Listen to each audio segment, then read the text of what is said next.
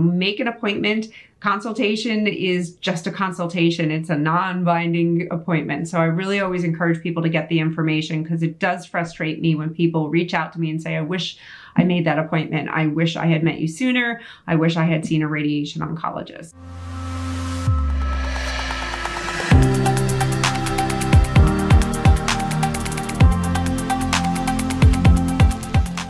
Hey everyone, welcome back to the vlog. So this is part 2, and we are continuing our conversation on nasal tumors in dogs and kitty cats.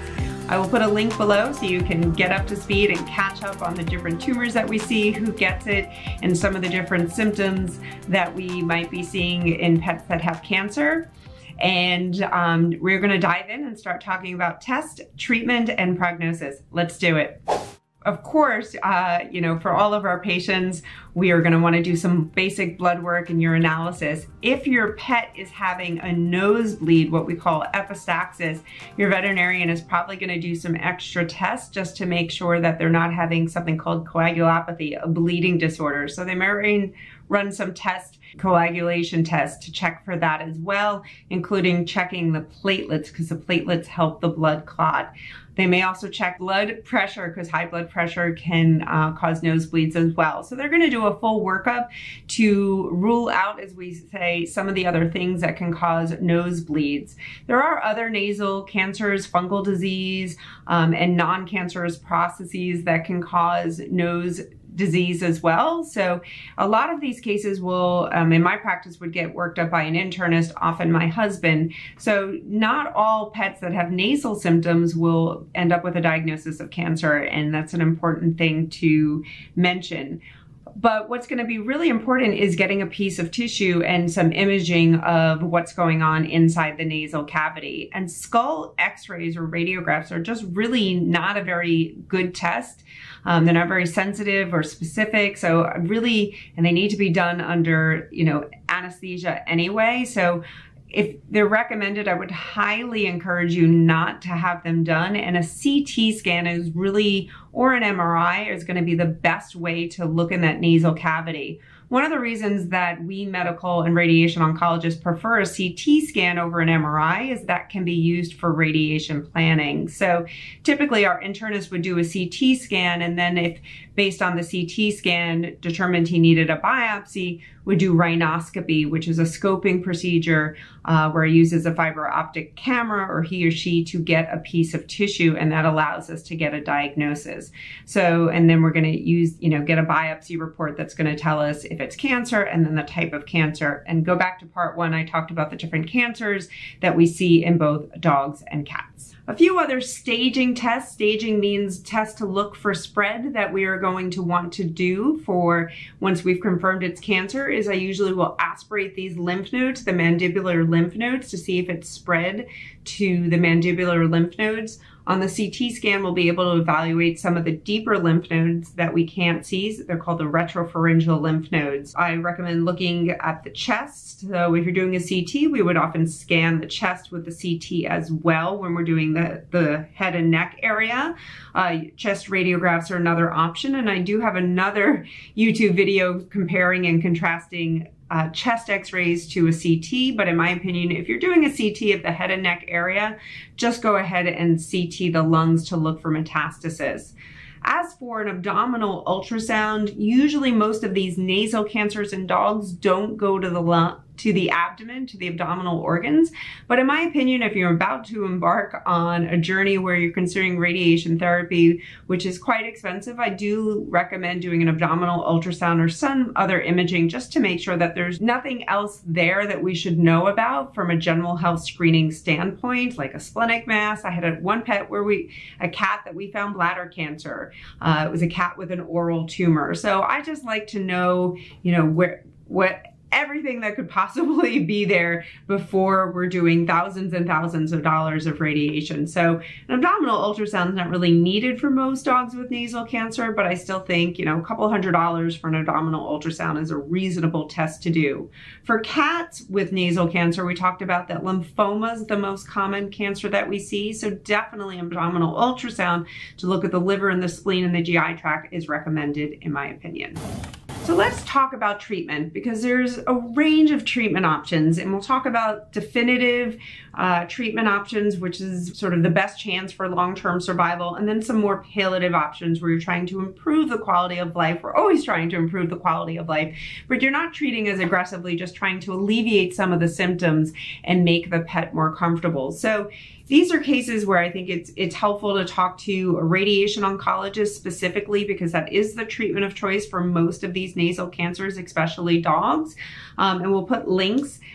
Radiation is even harder than sometimes to find than a medical oncologist or radiation oncologist, but we'll put some links so you can try to find one near you, or you can talk to your veterinarian or talk to a medical oncologist, because at least we can present the different options for you and hopefully help you find someone in your area. So as I mentioned, radiation is the treatment of choice, and I do have a good amount of experience. So I was at a practice for about 8 years where we had stereotactic radiation, which is one of these advanced forms of radiation. And nasal tumors was the second most common cancer that we treated with stereotactic radiation right after brain cancer, brain tumors, because it was a very precise form of radiation. So it really focused on the tumor with not allowed a lot of radiation to the tissues surrounding the tumor.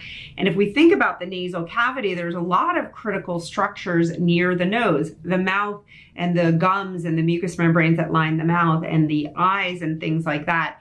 And over the years, as we've shifted towards stereotactic radiation, we really have been able to decrease the number of radiation treatments for nasal cancers by treating with stereotactic radiation and decrease the side effects. So that is really, in my opinion, the treatment of choice for dogs with nasal cancer is going to be stereotactic radiation.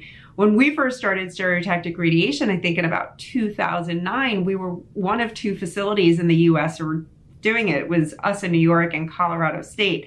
Now, fast forward, 11 years, there's many more radiation facilities, that are offering stereotactic radiation. So you don't have to come to New York or Colorado to get that. So that's really great news for pets. But I did have people come from, we had one cat come from Hong Kong, and I had people drive up from Florida and Texas. People come in from Canada and New Jersey, which isn't that far, but Massachusetts and DC and things like that. So, people really trekked quite far for radiation. But again, it's not that hard to get stereotactic radiation. But the reason that people drove for it, because there's other radiation facilities, is that this allows for nasal cancer to treat usually with 3 treatments was what we were treating with. So on a couple of consecutive days, with a lot less side effects.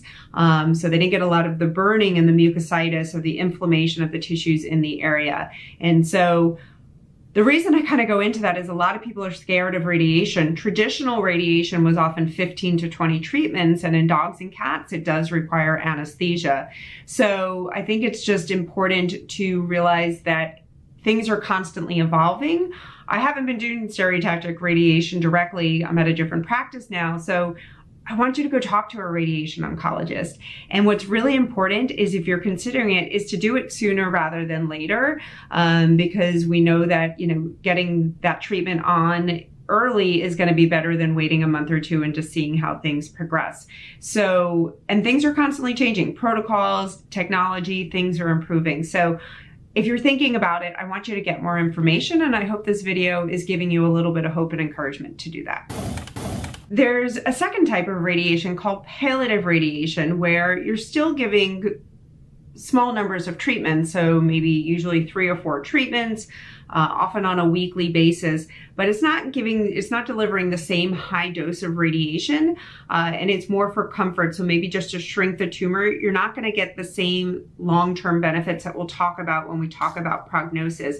But again, I want everybody to know that there's different ranges of options. There's no treatment, obviously, which is okay, and maybe just some pain medications and appetite support. And there's palliative radiation, and then there's going to be what's usually called external beam radiation, and I would recommend stereotactic radiation for these dogs with nasal tumors. And so, there are a range of options. So in general, radiation is going to be better, much better than surgery. So surgery is pretty invasive. The problem with surgeries, these are malignant cancers, and if you watched some of my other videos, we know that we need to remove tumors with margins, and you can't just get margins without removing the nose. So these tumors grow back pretty quickly with surgery. And if you debulk the nose tumor, you're still going to have to do radiation anyway. So we don't in general recommend surgery for dogs with malignant nose tumors. There was a study where they did surgery after radiation, and in that small study, if I remember correctly, the dogs did live 4 years, but there was an increased side effects in those dogs, and obviously increased cost as well. So it may be something you want to talk about with your radiation oncologist and a surgeon and your medical oncologist as a possibility. But in general, surgery is not the treatment of choice. Radiation is going to be. Chemotherapy, again, this is a solid tumor in the nasal cavity. Unless you have a cat with lymphoma or a rare dog with nasal lymphoma, in general, chemotherapy is not going to have much of an impact on a dog with nasal cancer, so the adenocarcinomas, chondrosarcomas. Sometimes it can be tried palliative just to try to shrink the tumor a little, improve airflow, improve the quality of life. So maybe if you're in a part of the country where radiation's not available, or the cost is, too far, the cost is too far, the cost is just not, within your financial budget, that might be something to talk about. But again, usually going to be palliative, just to try to shrink the tumor a little. I have used off-label Palladia in some cases as well, and have seen some effect in some cases. So it's something to talk to your veterinarian or your oncologist about as well. But again, going back, just, radiation is going to be the treatment of choice.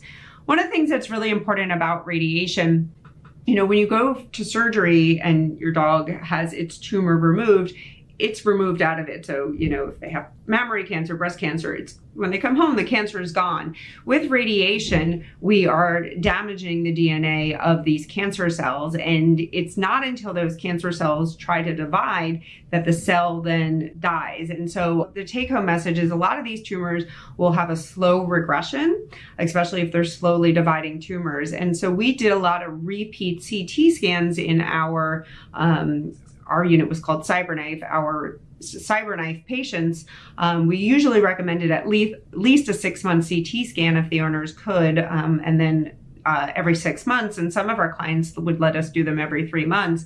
And it was really interesting to see these tumors slowly progress, and sometimes there was minimal change just visually on the CT scan at 3 months, but then at 6 months, and then at 9 months. So it can be very slow regression of these tumors, and sometimes the tumor wouldn't go into a complete remission until 1 year. So, it just to remind you that these doesn't zap and melt the tumor, and on the next CT you can still have visible mass. But what it doesn't tell us is whether those cancer cells are alive or dead when we see mass in the nose on the CT scan. I hope that makes sense. But it's a slow regression, but it still works. But it's just a little bit different than when your pet's tumor is removed surgically. Another thing with radiation, side effects usually are not immediate. So if they're going to occur, they usually occur about 2 to 3 weeks after radiation, and they can last a couple of weeks after that. And those are called the acute side effects. And then sometimes they can have late side effects that can occur 6 to 12 months after. And so if you're considering radiation, your radiation oncologist, depending on what is included in the field, is the tumor extending back into the brain? The side effects really will depend on where the tumor is. Is it on one side of the nasal cavity?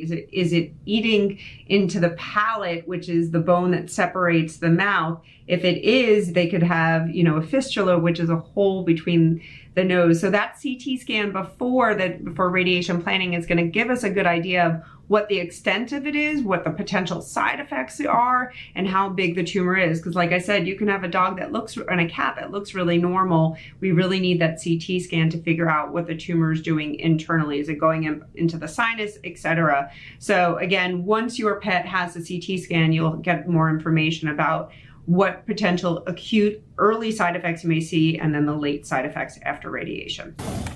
All right, doc, how's my dog gonna do? Always a question that we get. And so just remember, maybe if you haven't watched any of my videos, is that there's always going to be ranges with numbers. So there will be pets that do better and pets that do worse. And we do our best to make predictions, but these are just generalizations. Obviously, please talk to a specialist yourself. But again, just, that's my disclaimer with these numbers. In general, for dogs and cats with nasal cancer not treated, it's usually about 3 months. It's usually they're going to succumb to the local disease. When these cancers do metastasize, it's usually later in the course of disease. So usually it's a quality of life issue from the tumor, affecting the different structures in their face and just causing a deterioration in their quality of life.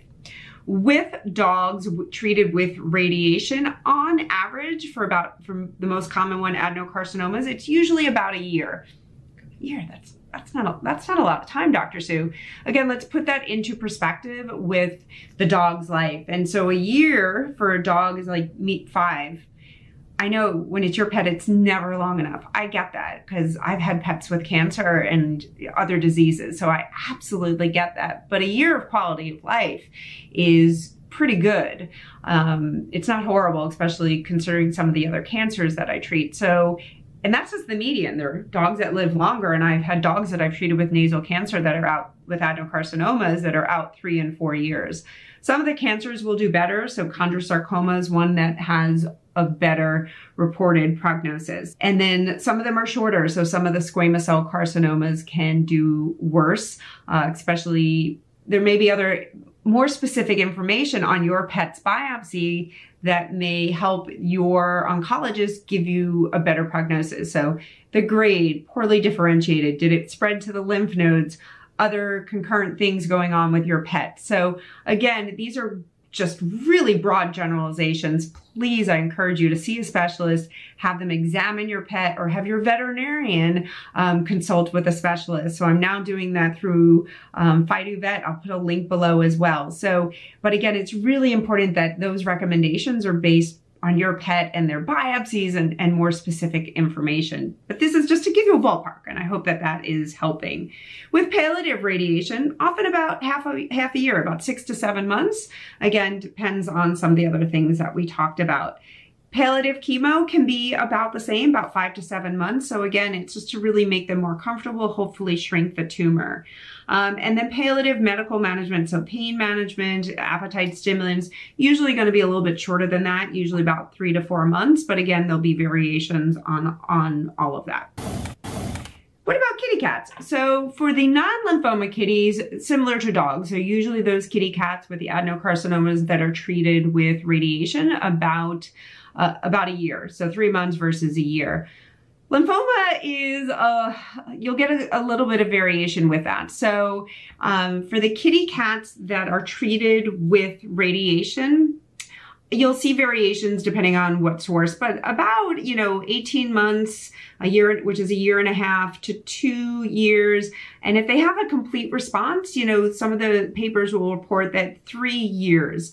The question that we often have is, do the kitties need chemotherapy? Because often they will progress systemically to those other common sites that we see lymphoma, so liver, spleen, lymph nodes, and things like that. So I typically do recommend chemotherapy in conjunction with the radiation as well. A common theme with cats, even like very similar if you watched my GI lymphoma, is getting them into a complete remission. Cats that have a partial response or don't respond, their survival times are usually very short, less than 6 months, often about 4 months. So really important that we're getting them into a complete remission. What if you can't do radiation because of the cost or, things like that? I will treat them with chemotherapy, and survival times range anywhere from 6 months to a year, and I've had some do better than that. I always, like to give some examples, and I'm sure Miku's mom is watching, so Robin is watching. So Miku was one of the first cats that I treated with the CyberKnife stereotactic radiation at the other facility that I was talking about. It was a nasal lymphoma kitty. We did 6 months of CHOP chemotherapy, and Miku is now out, I think, over 7.5 years and has yet to relapse. I just knocked on wood with her lymphoma. So, great example. One of the nice things about the lymphoma, is it spares the eyes. They don't get cataracts and things like that. So, a great, example. And I told Miku's mom that I was hopeful, she had a complete response, 2 or 3 years. And so here we are, way doubled that. So, great. I love when I'm wrong. I always hope that I'm wrong when it's to the patient's advantage. And then finally, cats, like dogs that are treated palliatively, usually just a couple of months, I'd say about 3 or 4 months. And again, I find that cats are more sensitive to anything in their nose, whether it's just an upper respiratory infection or a nasal tumor. So appetite support, there's Mirataz, which is a topical ear transdermal medication. Just so important to make sure that they're eating and monitoring their weight. So again, I'm going to put that link below about monitoring for weight loss and different medications that we can do. But I hope this highlights that there is a range of options for these dogs and cats. Radiation is expensive. I didn't give the cost of radiation on purpose because it varies in different parts of the country. I'm in the Metro New York area, which is, as many people know, not an inexpensive part of the country. And, stereotactic radiation, is over $10,000. So it's not inexpensive. In different parts of the country, it will range. Palliative radiation can be a couple of $1,000s, but it's going to vary on the facility that you see. So again, I encourage you to, make an appointment. Consultation is just a consultation. It's a non-binding appointment. So I really always encourage people to get the information because it does frustrate me when people reach out to me and say, I wish I made that appointment. I wish I had met you sooner. I wish I had seen a radiation oncologist. So please seek out the information. It's always okay to decide not to do something once you've gotten the information. And that wraps up our 2-part series on nasal cancer. Remember, if you missed part 1, I'll have a link below. Thank you so much for watching. Deanna, this one was for you. Guys, I do read the comments. If you are looking for another video, topic I haven't done, let me know. Thank you so much for watching. I really appreciate it. I appreciate the positive feedback. Please don't forget to subscribe, and I look forward to seeing you at the next video.